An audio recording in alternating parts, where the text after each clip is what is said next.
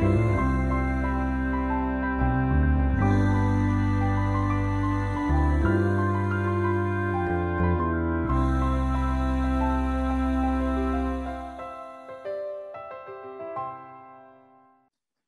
and welcome to Book Circle. I'm Earl Weinberg. Tonight we begin readings from The Thurber Carnival, a collection of short stories by James Thurber. James Thurber was a widely received humorist and writer of the early 20th century, and his stuff still circulates today, and you're about to see why. The Night the Bed Fell. I suppose that the high water mark of my youth in Columbus, Ohio, was the night the bed fell on my father.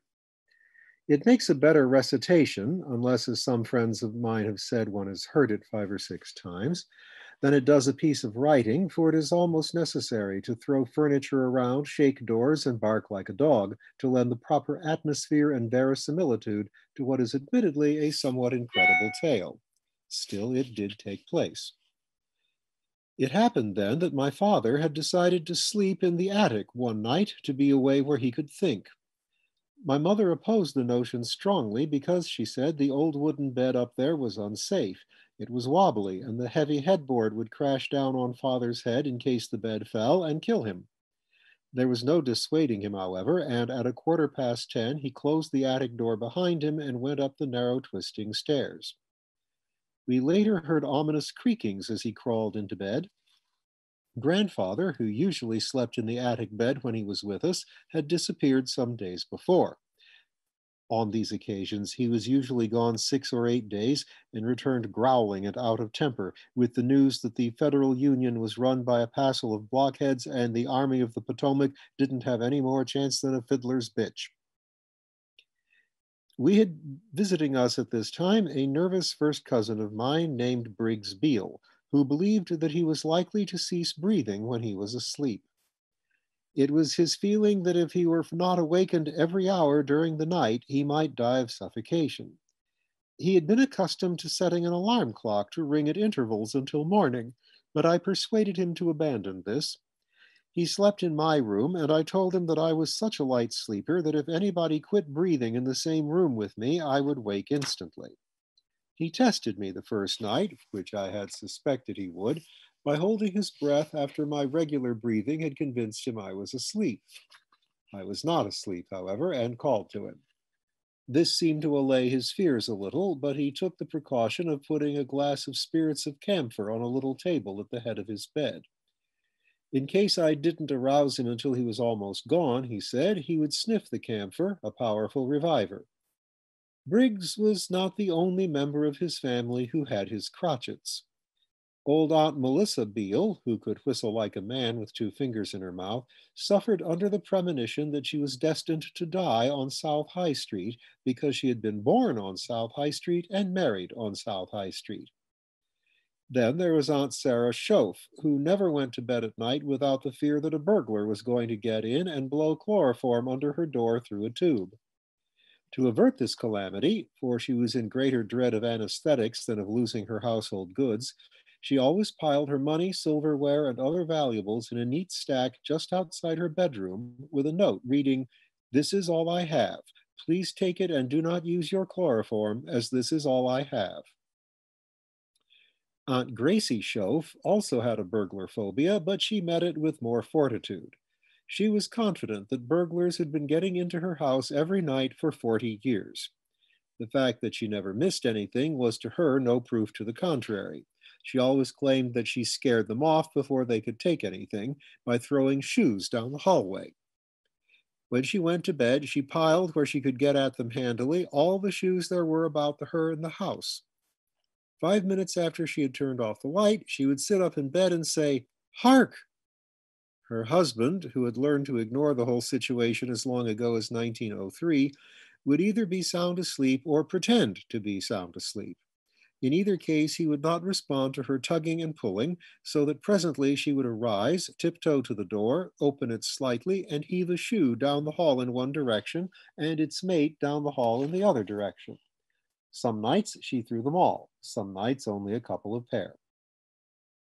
But I am straying from the remarkable incidents that took place during the night that the bed fell on father. By midnight, we were all in bed. The layout of the rooms and the disposition of their occupants is important to an understanding of what later occurred. In the front room upstairs, just under father's attic bedroom, were my mother and my brother Herman, who sometimes sang in his sleep, usually Marching Through Georgia or Onward Christian Soldiers. Briggs Beale and myself were in a room adjoining this one. My brother Roy was in a room across the hall from ours. Our bull terrier Rex slept in the hall. My bed was an army cot, one of those affairs which are made wide enough to sleep on comfortably only by putting up, flat with the middle section, the two sides which ordinarily hang down like the sideboards of a drop-leaf table. When these sides are up, it is perilous to roll too far toward the edge, for then the cot is likely to tip completely over, bringing the whole bed down on top of one with a tremendous banging crash. This, in fact, is precisely what happened about 2 o'clock in the morning. It was my mother who, in recalling the scene later, first referred to it as the night the bed fell on your father. Always a deep sleeper, slow to arouse, I had lied to Briggs. I was at first unconscious of what had happened when the iron cot rolled me onto the floor and toppled over on me. It left me still warmly bundled up and unhurt, for the bed rested above me like a canopy. Hence I did not wake up, only reached the edge of consciousness and went back. The racket, however, instantly awakened my mother in the next room, who came to the immediate conclusion that her worst dread was realized.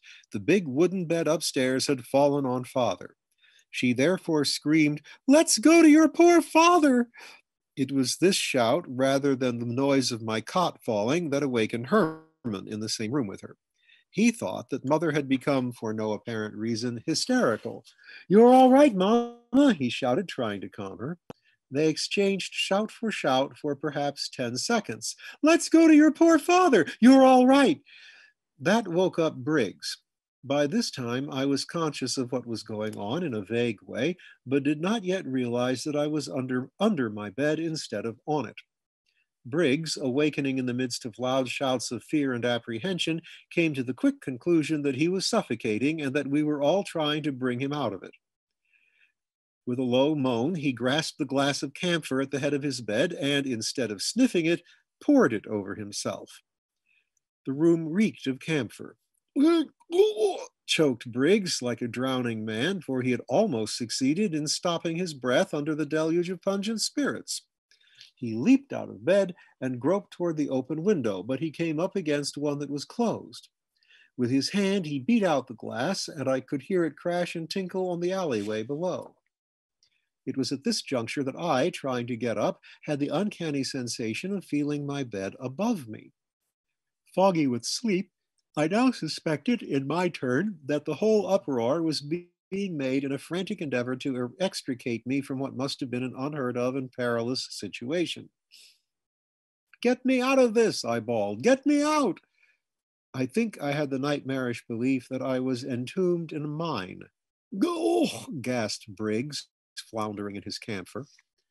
By this time, my mother, still shouting, pursued by Herman, still shouting, was trying to open the door to the attic in order to go up and get my father's body out of the wreckage.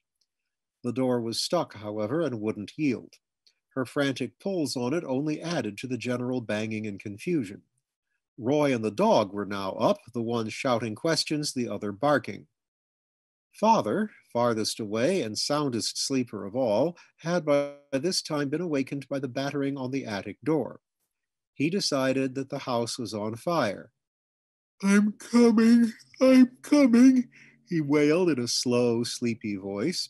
It took him many minutes to regain full consciousness.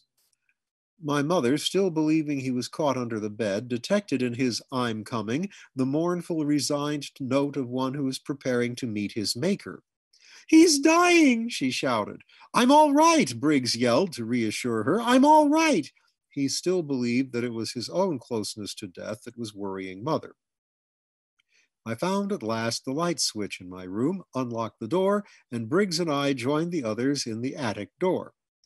The dog, who never did like Briggs, jumped for him, assuming that he was the culprit in whatever was going on, and Roy had to throw Rex and hold him. We could hear Father crawling out of bed upstairs. Roy pulled the attic door open with a mighty jerk, and Father came down the stairs, sleepy and irritable, but safe and sound. My mother began to weep when she saw him. Rex began to howl. "What in the name of God is going on here?" asked Father. The situation was finely put together like a gigantic jigsaw puzzle. Father caught a cold from prowling around in his bare feet, but there were no other bad results. "I'm glad," said Mother, who always looked on the bright side of things, "that your grandfather wasn't here."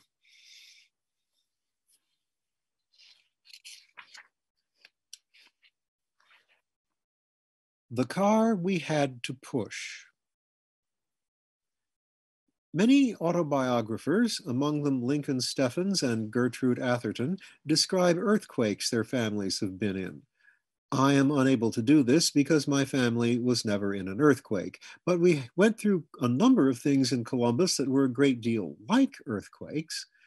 I remember in particular some of the repercussions of an old Rio we had that wouldn't go unless you pushed it for quite a way and suddenly let your clutch out. Once we'd been able to start the engine easily by cranking it, but we had had the car for so many years that finally it wouldn't go unless you pushed it and let your clutch out. Of course, it took more than one person to do this. It took sometimes as many as 5 or 6, depending on the grade of the roadway and conditions underfoot. The car was unusual in that the clutch and brake were on the same pedal, making it quite easy to stall the engine after it got started so that the car would have to be pushed again. My father used to get sick at his stomach pushing the car and very often was unable to go to work. He had never liked the machine, even when it was good, sharing my ignorance and suspicion of all automobiles of 20 years ago and longer. The boys I went to school with used to be able to identify every car as it passed by: Thomas Flyer, Firestone Columbus, Stevens Duryea, Rambler, Winton, White Steamer, etc. I never could. The only car I was really interested in was the one that the Get Ready Man, as we called him, rode around town in, a big red devil with a door in the back. The Get Ready Man was a lank, unkempt elderly gentleman with wild eyes and a deep voice who used to go about shouting at people through a megaphone to prepare them for the end of the world. "Get ready," he would bellow. "The world is coming to an end." His startling exhortations would come up like summer thunder at the most unexpected times and in the most surprising places. I remember once, during Mantell's production of King Lear at the Colonial Theater, that the Get Ready Man added his bawlings to the squealing of Edgar and the rantings of the king and the mouthing of the fool, rising from somewhere in the balcony to join in. The theater was in absolute darkness, and there were rumblings of thunder and flashes of lightning off stage. Neither father nor I, who were there, ever completely got over the scene, which went something like this. Edgar: "Tom's a cold, oh, doody, doody, doo, bless thee from whirlwinds and star blastings and takings, the foul fiend vexes." Thunder off. Lear: "What, have his daughters brought him to this pass?" Get Ready Man: "Get ready, get ready." Edgar: "Pillock sat on Pillock's hill, halloo, halloo, loo, loo." Lightning flashes. Get Ready Man: "The world is coming to an end." Fool: "This cold night will turn us all to fools and madmen." Edgar: "Take heed of the foul fiend, obey thy parent." Get Ready Man: "Get ready." Edgar: "Tom's a cold." Get Ready Man: "The world is coming to an end." They found him finally and ejected him, still shouting. The theater in our time has known few such moments. But to get back to the automobile. One of my happiest memories of it was when, in its 8th year, my brother Roy got together a great many articles from the kitchen, placed them in a square of canvas, and swung this under the car with a string attached to it so that, at a twitch, the canvas would give way and the steel and tin things would clatter to the street. This was a little scheme of Roy's to frighten father, who had always expected the car might explode. It worked perfectly. That was 25 years ago, but it is one of the few things in my life I would like to live over again if I could. I don't suppose that I can now. Roy twitched the string in the middle of a lovely afternoon on Bryden Road near 18th Street. Father had closed his eyes and, with his hat off, was enjoying a cool breeze.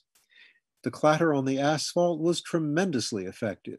Knives, forks, can openers, pie pans, pot lids, biscuit cutters, ladles, egg beaters fell beautifully together in a lingering, clamant crash. "Stop the car!" shouted Father. "I can't," Roy said. "The engine fell out." "God Almighty," said Father, who knew what that meant, or knew what it sounded as if it might mean. It ended unhappily, of course, because finally we had to drive back and pick up the stuff, and even Father knew the difference between the works of an automobile and the equipment of a pantry. My mother wouldn't have known, however, nor her mother.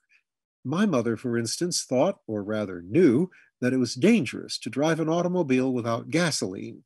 It fried the valves or something. "Now, don't you dare drive all over town without gasoline," she would say to us when we started off. Gasoline, oil, and water were much the same to her, a fact that made her life both confusing and perilous. Her greatest dread, however, was the Victrola. We had a very early one back in the "Come Josephine in my flying machine" days. She had an idea that the Victrola might blow up. It alarmed her rather than reassured her to explain that the phonograph was run neither by gasoline nor by electricity. She could only suppose that it was propelled by some newfangled and untested apparatus which was likely to get let go at any minute, making us all victims and martyrs of the wild-eyed Edison's dangerous experiments. The telephone she was comparatively at peace with, except, of course, during storms, when for some reason or other she always took the receiver off the hook and let it hang. She came naturally by her confused and groundless fears, for her own mother lived the latter years of her life in the horrible suspicion that electricity was dripping invisibly all over the house. It leaked, she contended, out of empty sockets in the wall if the switch had been left on. She would go around screwing in bulbs, and if they lighted up, she would hastily and fearfully turn off the wall switch and go back to her Pearson's Magazine or Everybody's Gazette, happy in the satisfaction that she had stopped not only a costly but a dangerous leakage. Nothing could ever clear this up for her. Our poor old Rio came to a horrible end finally. We had parked it too far from the curb on a street with a car line. It was late at night and the street was dark. The first streetcar that came along couldn't get by. It picked up the tired old automobile as a terrier might seize a rabbit and drubbed it unmercifully, losing its hold now and then, but catching a new grip a second later. Tires booped and whooshed, the fenders squealed and cracked, the steering wheel rose up like a specter and disappeared in the direction of Franklin Avenue with a melancholy whistling sound. Bolts and gadgets flew like sparks from a Catherine wheel. It was a splendid spectacle, but of course saddening to everybody, except the motorman of the streetcar, who was sore. I think some of us broke down and wept. It must have been the weeping that caused Grandfather to take on so terribly. Time was all mixed up in his mind, automobiles and the like he never remembered having seen. He apparently gathered from the talk and excitement and weeping that somebody had died. Nor did he let go of this delusion. He insisted, in fact, after almost a week in which we strove mightily to divert him, that it was a sin and a shame and a disgrace on the family to put the funeral off any longer.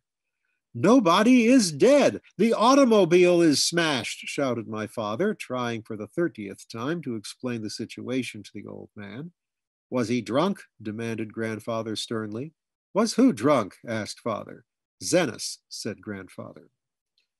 He had a name for the corpse now. It was his brother Zenas, who, as it happened, was dead, but not from driving an automobile while intoxicated. Zenas had died in 1866. A sensitive, rather poetical boy of 21 when the Civil War broke out, Zenas had gone to South America, just, as he wrote back, until it blows over. Returning after the war had blown over, he caught the same disease that was killing off the chestnut trees in those years and passed away.